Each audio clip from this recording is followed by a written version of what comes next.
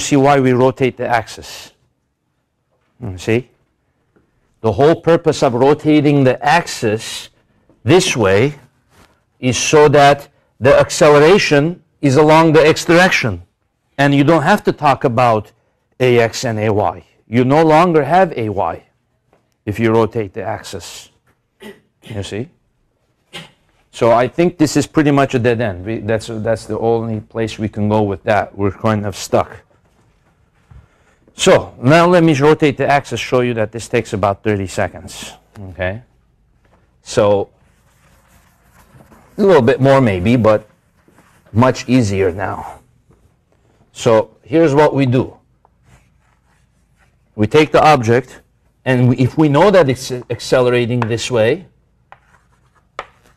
we do like this, we do like this, and we break the x and y component this way. X and y, in linear algebra they call this x prime, y prime, you know, the rotated axis. So now we're going to say sum of the forces in the x direction is 0, sum of the forces in the y direction is 0. Sum of the forces in x direction is ma. Now notice the acceleration is only going to be in the x direction. So I don't even have to put max. I just put ma. And then the sum of the forces in the y direction, along this y direction, in the rotated y direction, there is no acceleration. So it's 0. So this is why now you see why we rotate them.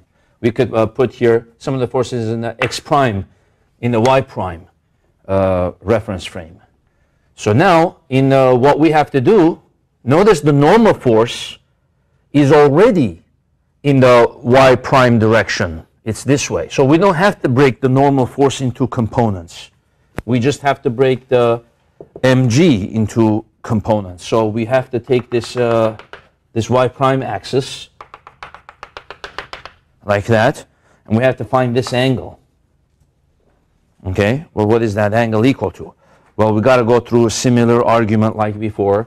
If this thing is like this and this thing is like this, if this is 35 degrees, then this is 55, then this is 35. So it's a similar argument to what we just did for the normal force. So now this component of the weight is mg cos, and then this component of the weight is, let's rewrite this here. This component of the weight is mg sine. A lot of times I call this the parallel component of the weight, and I call this the perpendicular component of the weight.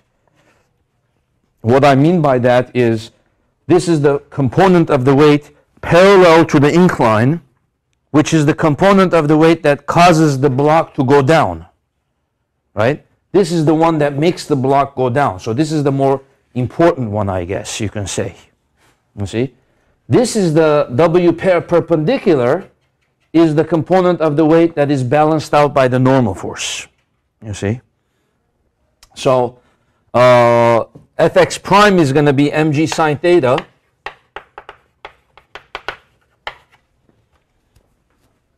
And then in the y direction, you're going to have normal force n, and then minus mg cosine theta is equal to 0.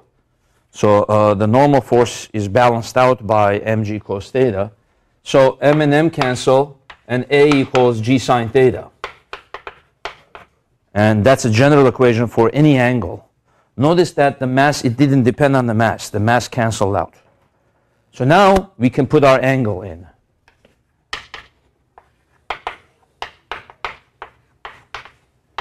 Notice how much easier that is than having to do ax, ay, squaring them, adding them, square rooting them. Much better. Okay. Now, if the problem asked what is the apparent weight of the block, what is apparent weight?